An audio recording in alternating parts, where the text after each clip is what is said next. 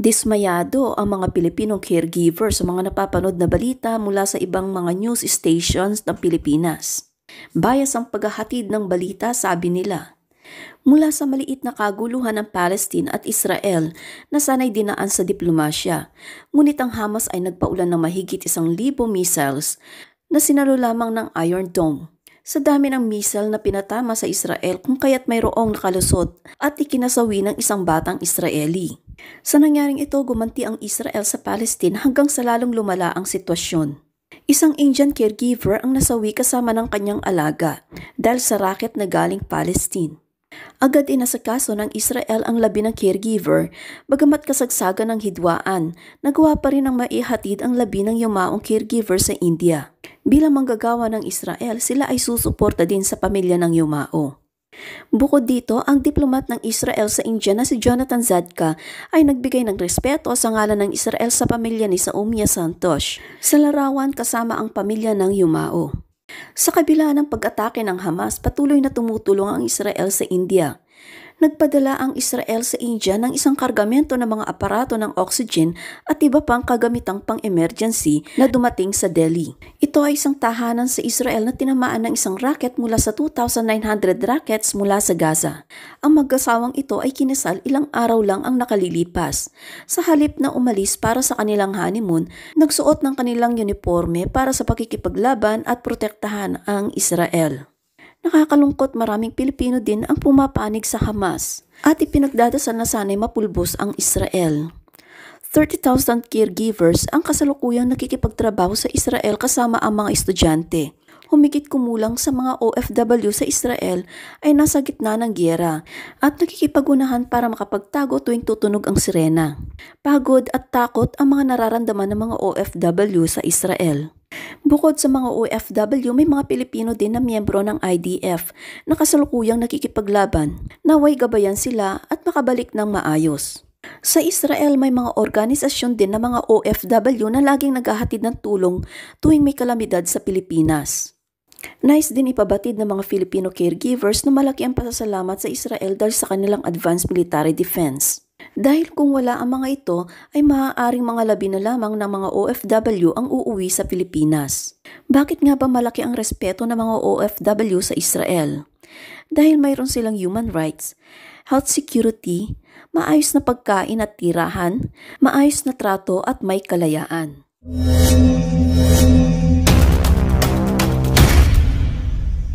Carefully. Israel just struck this huge building in Gaza that was used as a headquarters by Hamas terrorist organization. But you should really pay attention to how it happened. Israeli Air Force first dropped a non-explosive device on the building as a warning to all the civilians in the area, part of the roof knocking method. Then our Shin Bet started to make phone calls to Gazans who live nearby and people who rented offices in that building that was used by Hamas. And only hours later, the Israeli Air Force finally dropped the missile that destroyed this building. But the media, of course, will just tell you that Israel bombed Gaza. Don't let anyone lie to you. Share this video. Shalom everyone, Lieutenant Colonel Jonathan here, live. Today I am unfortunately in another city that was struck by another rocket fired from Gaza, central Israel, Ramat Gan, and as you can see I'm inside a residential apartment. This is the home of an Israeli family that was just having what obviously looks like their Shabbat lunch. And approximately 2 hours ago, a rocket exploded down there on the street. This is the second story of a high-rise building, and a rocket exploded down there. And I want to show you something that we haven't showed you before. Take a look at this. Take a look at this piece of metal. This is hardened steel, usually used in construction. This is the type of shrapnel that the terrorists in Gaza use in order to kill our civilians. It's a massive chunk of steel, and each rocket has many dozens of these type of shrapnel, and that's what hits and kills civilians. Unfortunately, here at the location just down below, if I tilt the camera, you can see these are already working to clear the mess, the debris. You can see that down behind me.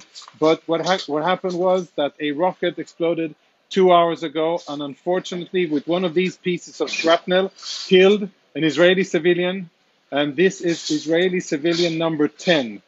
10 Israeli civilians killed by these rockets that are fired by terrorists towards Israel and pushing millions of Israeli civilians into shelter, and unfortunately taking a very heavy price on our civilians. So I'm inside the building now, and you can see the level of destruction here. This is like 100 feet from where the explosion was. You can see across the street, the windows are totally broken, everything's exploded, and nothing's in place. I can give you a brief look on the apartment here. I don't want to show any pictures and be invasive, but they were obviously having their Shabbat lunch. And I want to show you, have a look at something that's absolutely crucial.